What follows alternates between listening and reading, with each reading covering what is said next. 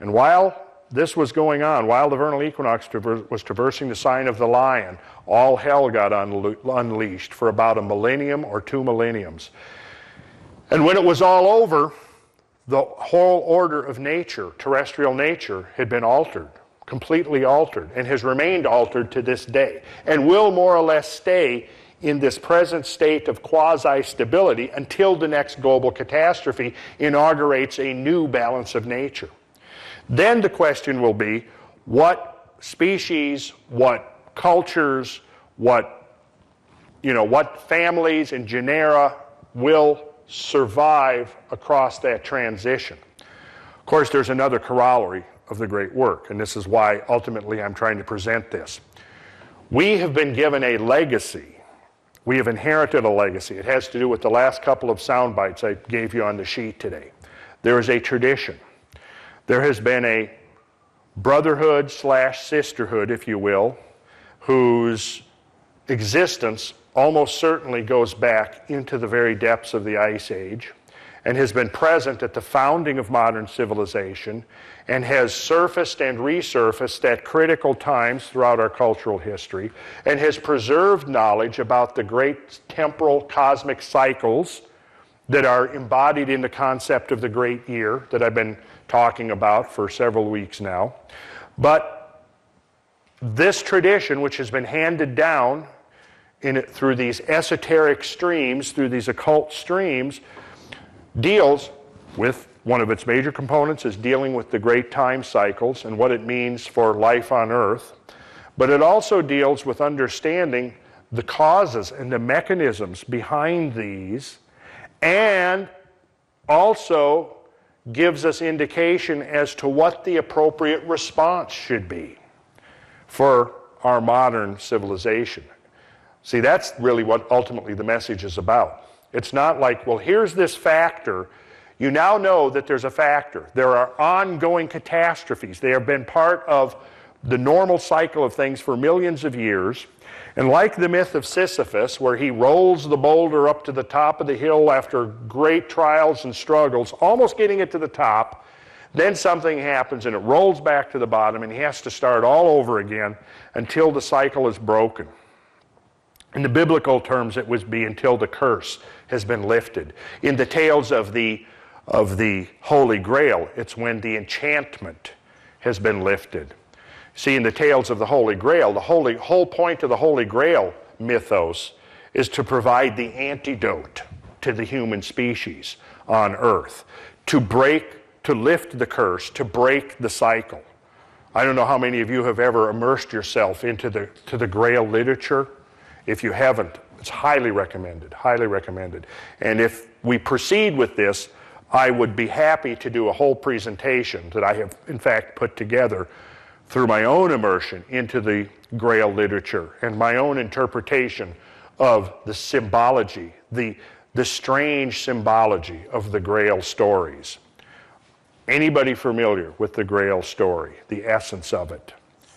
Have you ever read? How many of you have seen Monty Python and the Holy Grail? Well, believe it or not, there's actually a lot of truth within that, although it's so obscured under the silliness that most people would miss it. The best Hollywood rendering I think I can recall seeing was the John Borman film from the early 80s on Excalibur. Anybody seen that? Yeah. Now, if you recall, they gave a pretty good synopsis of the Grail mythos. Now, if you read, the literature is very diverse. It all emerged from that subterranean river at about the same time. The 11th and 12th century, the time of the troubadours, the time of the Cathars, the time of the Templar Knights, the time of the Gothic master builders, was also the time of the Grail masters surfacing and revealing this, unveiling this literature, this Grail literature to the world at large. And it was part of this whole opening of the book of the ancient esoteric science that happened in the 11th and 12th centuries, when the Gothic cathedrals were built as textbooks, as repositories of the ancient alchemical science.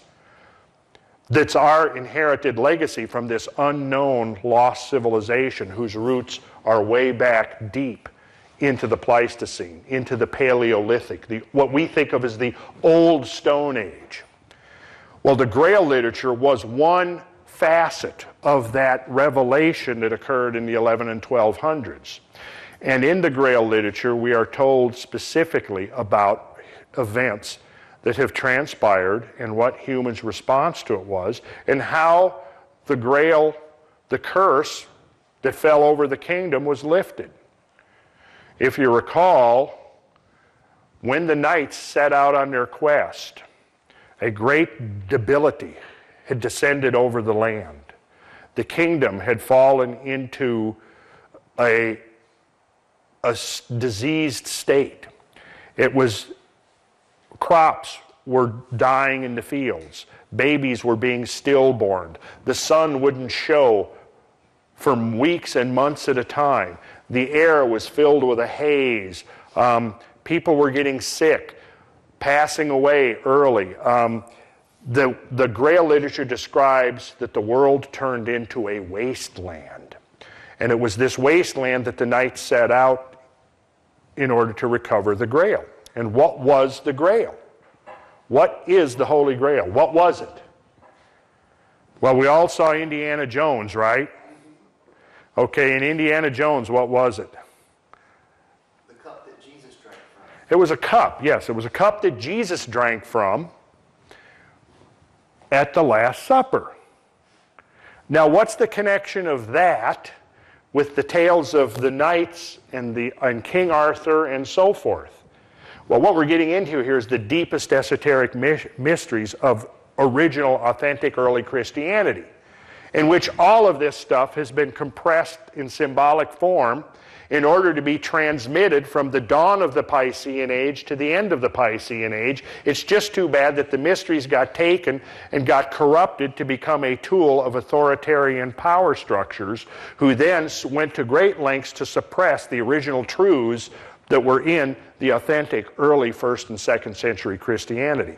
When the Grail literature emerged in the 11 and 1200s, it was a symbol of that lost, true Christian tradition that was symbolized by Joseph of Arimathea traveling to Great Britain, carrying, sealed in the Grail, in the cup, the blood of Christ.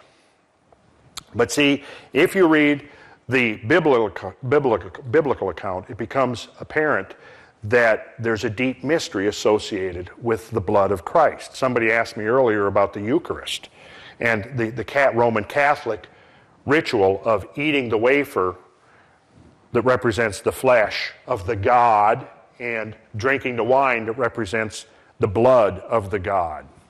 Well, this gets back into the mystery of the Grail, because the mystery of the Grail deals with the evolutionary transformation of the human species on Earth.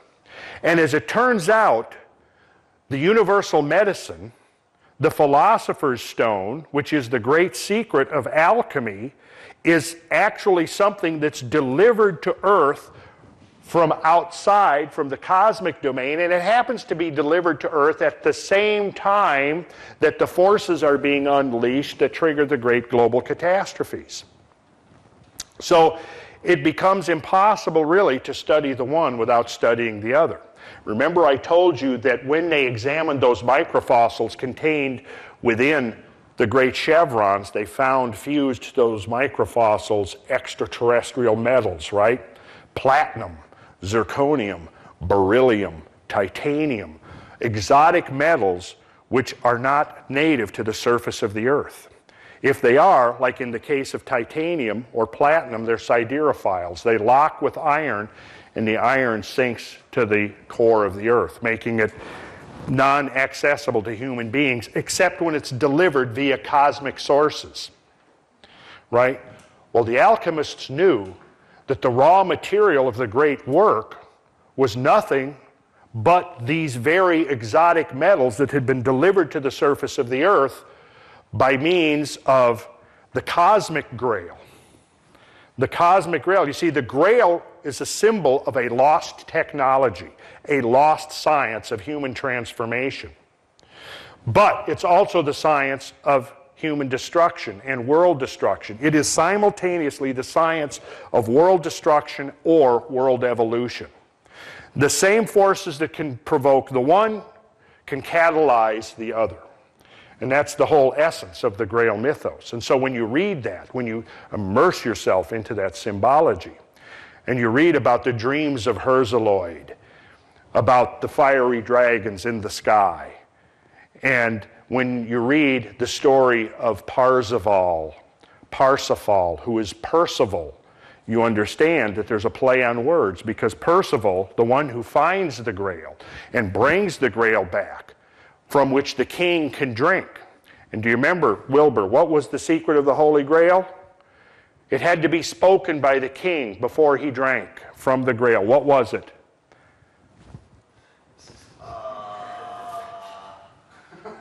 The king and the land are one. The king and the land are one. Yes, because back to the idea of scale invariance again. What is happening within our own biochemistry is also being reflected in the geochemistry of Earth. This is an important insight conveyed by the Grail story. So, Percival, pierce the veil, returns with the Grail. The king, King Arthur, drinks from the Grail, and he is restored. And as he is restored, the debilitated kingdom, the Wasteland, is restored. The enchantment is lifted. The curse is lifted. And if you watch the movie Excalibur, after he drinks the Grail, his knights ride forth once again, and as they're galloping through the Wasteland, you see the trees coming back to life. The blooms, the blossoms beginning to spring forth, because the life force has returned to the land. Because part of this lost science was the understanding that there's a resonance between the human organism and the planetary organism. And this is scale invariance again. What happened on the planetary scale can be reflected into the human scale. And what can happen on the human scale is reflected again on the planetary scale. And just like the secret that Nicholas Tesla understood, the secret of resonance, he understood that if you understood how to employ the power of resonance, you could transmit power around the entire globe. He used the secret of resonance to set up a small piston in his Colorado laboratory.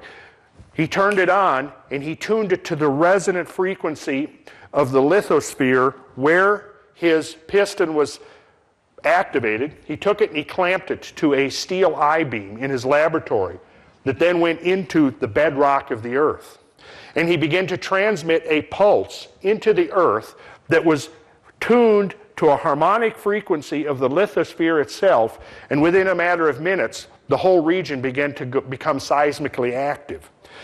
It happened so quick, he was sitting across his laboratory, and as he was sitting there, he began to notice that things were dancing on their shelves and moving off. He leaped up, grabbed a sledgehammer, ran over and swung and hit the piston and knocked it off the I-beam, and he walked outside in the town, and the whole town had started to shake apart. And had he not stopped that, there's no telling how extreme that event would have been. But that's the power of resonance. Now, the ancients understood in their ritual work that there's a resonance frequency between the human organism and the planetary organism. They erected structures of stone and wood and clay that amplified their own frequencies like a step-up amplifier to bring them into phase with the planetary frequencies. That's the basis of the whole science. That's it right there. The whole thing is vibration, manifested in waveforms, and interfering waveforms creating the matrix over which the solid material world manifests.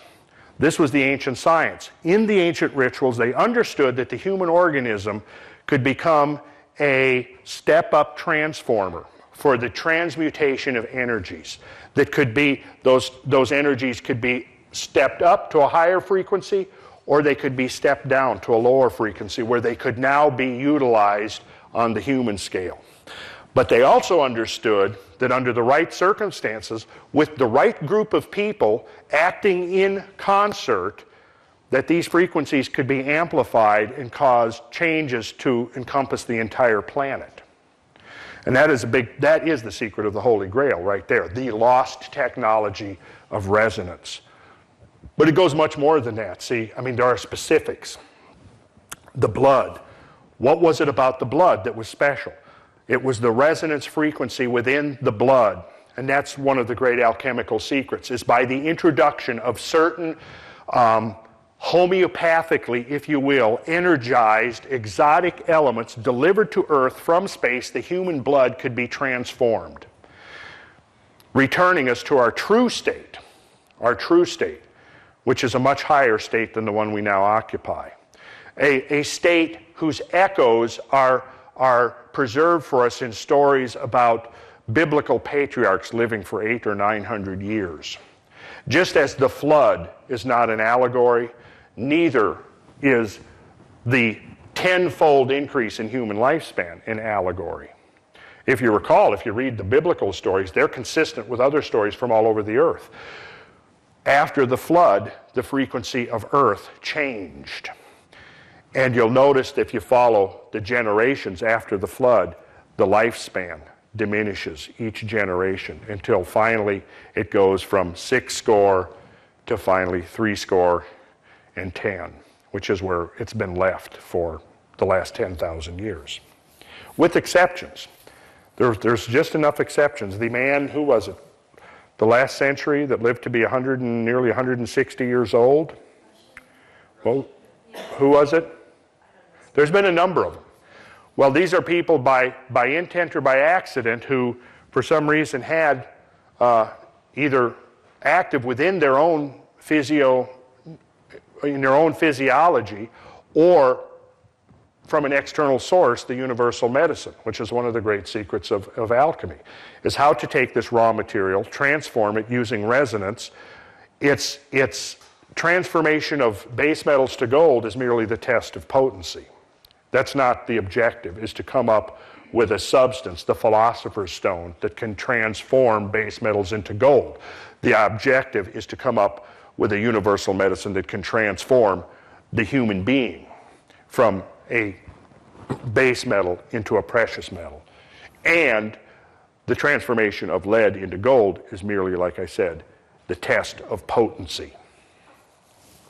So there's many, many of these mysteries that have been concealed underground, if you will, through these underground streams for centuries and centuries, going back thousands of years. They were manifest in ancient Egypt.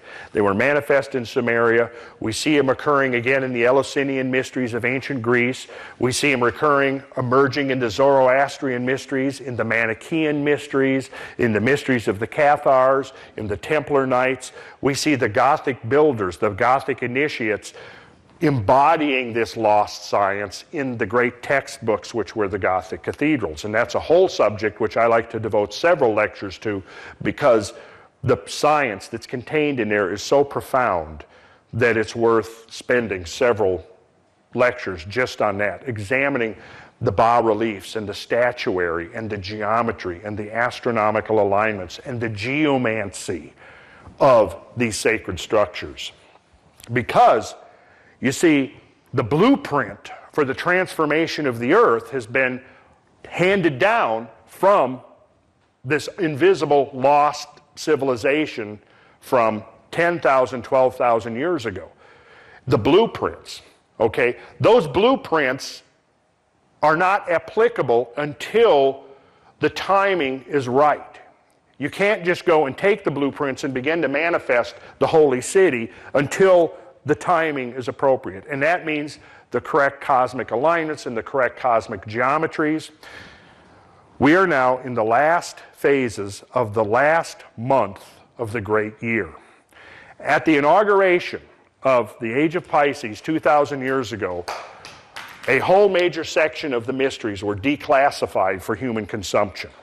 Again, the tragedy was that authoritarian powers seized control of it and suppressed the science that was contained there, and then said, no, this is not about you having a direct relationship yourself with God and spiritual knowledge. This is about you giving obeisance unto the authoritarian church, and only through the structure of the authoritarian church can you get to these spiritual realities.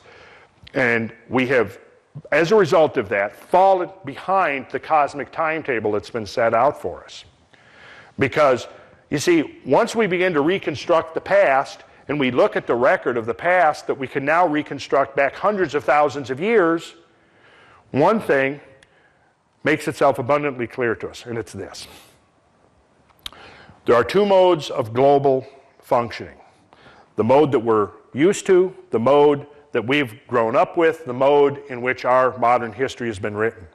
The other mode is the mode that transpires over very limited periods of time, but the energies released during that period are way beyond all of the energies taken in toto that happen over the longer spans of time intervening. So there is the gradualistic mode that we're familiar with, and then there's the catastrophic mode. Most of the changes that we see reflected in the landscape around us is the consequence of the catastrophic mode. Superimposed upon that, the normal mode has kind of softened the rough edges of the great catastrophe and blanketed them with a layer of biological material, of verdure that conceals it from us. But if we can peel back, just like we looked at that, if we peel back the surface, the story is all right there, where it's been waiting for 10,000 years. So here we are now at the end of the Piscean Age. And the point that I was getting to was simply this. We have reconstructed a very accurate climate change record that goes back 250,000 years. And we can see that it's punctuated, that there are these intervals of quiescent time, of slow change, gradual change, and they are regularly punctuated by a series of great catastrophes.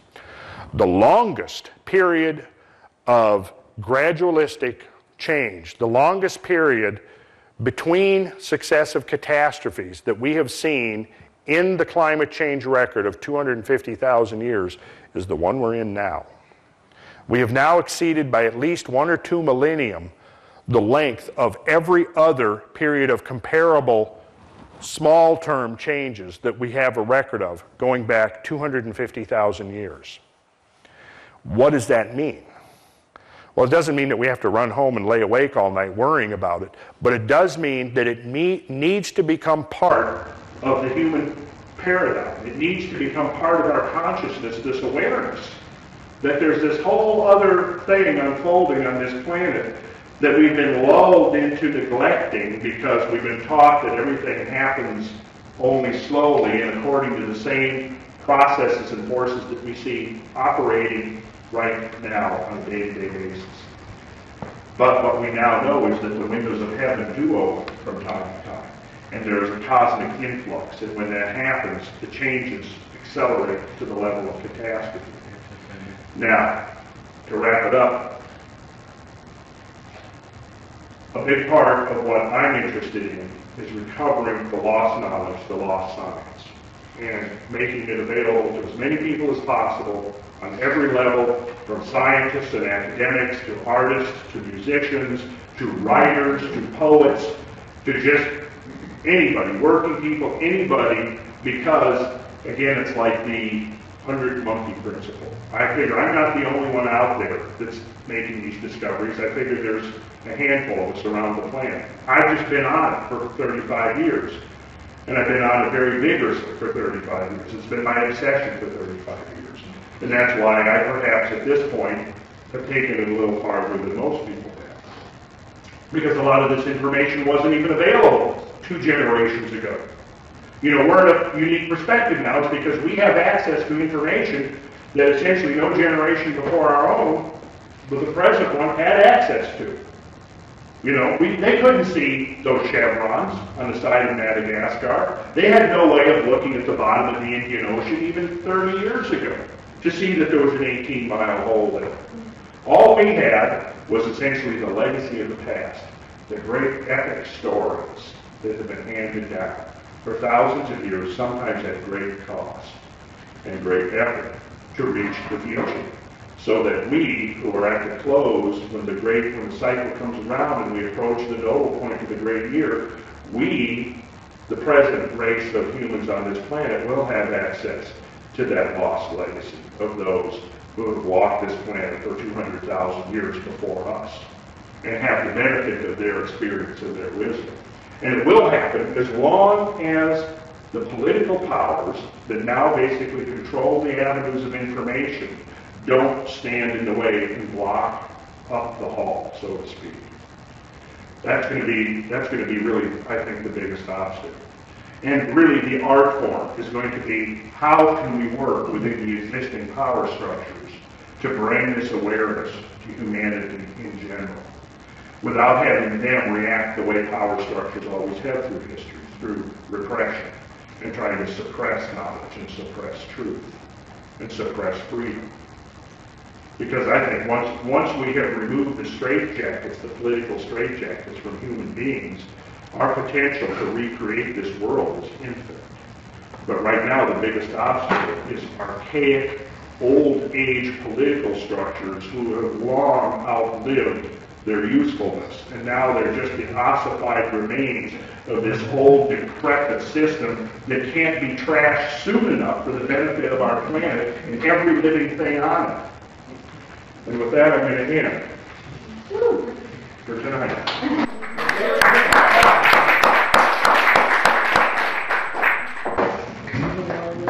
Anybody interested in doing field trips, please let me know. We're trying to plan some for the next 3 to 6 months. Even one next month, if we can pull it off. The one next month, well, by the way, would be out exploring one of North America's most mysterious lost civilizations, the Chacoan culture, out in the Four Corners area, who built an incredible 35,000 square mile instrument of resonance in the desert. And it's only been uncovered in the last 5 to 10 years, and I want to go out and explore it, map it, and be one of the first. So anybody who thinks they might want to figure out how to get involved in that, talk to me or Greg.